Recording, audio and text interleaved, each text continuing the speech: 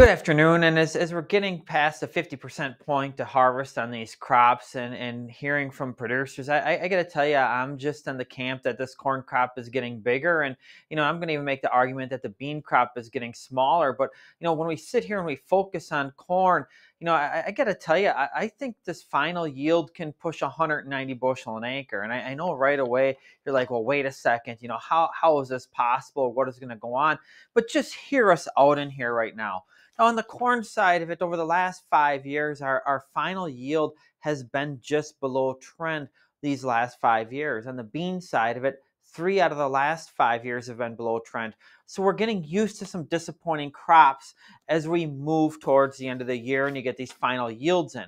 Now, when we get to this year's crop and as we visit with producers, a common thing we hear is, man, these beans are okay, but this corn crop is really good. Now we can get some areas of the far western corn belt, Nebraska, western Iowa, where there's some pretty good beans. But on the other hand, it seems like when I get to the heart of the corn belt, back into Illinois, Indiana, eastern Iowa, even Minnesota, average beans, but a really good corn crop.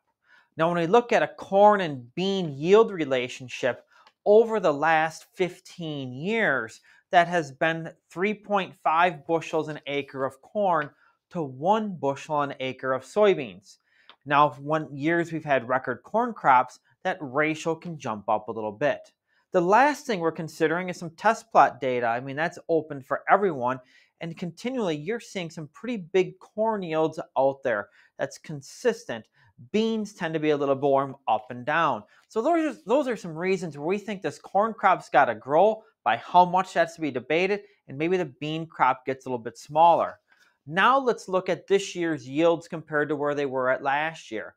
Last year we had a 50.6 bushel bean crop. This year the USDA's forecast is 53.1. That's up nearly 5%. On the other hand, the corn crop's forecasted at 183.8. That's up about 3.7%. If this corn crop is up like beans from last year, that gets us up just above a 186 corn crop.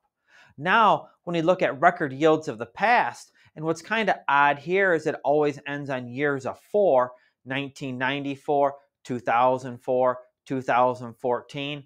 Now, what does 2024 bring us?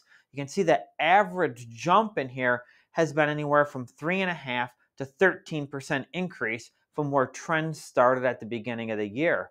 This just sets us up that if this corn crop continues to get bigger, it can get much more than anyone would possibly think. Now, as we want to wrap things up here today, this is what it comes down to us. Either the corn crop is too small or the bean crop is too big. Now, if we use 3.6 bushels an acre of corn to 1 bushel an acre of soybeans, if the bean yield is really 53.1, we probably should have a corn crop above 190.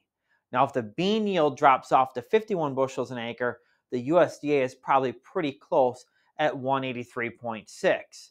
Again, when we go back to those record corn yields, the yield has jumped from trend anywhere from 3.5% to 13.5%.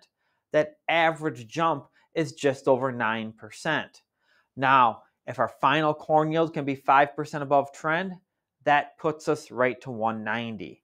Now, we don't want to get too far out here saying we're guaranteeing 190 bushel corn crop, but we think that should be discussed. Now, is that really bearish to prices right now?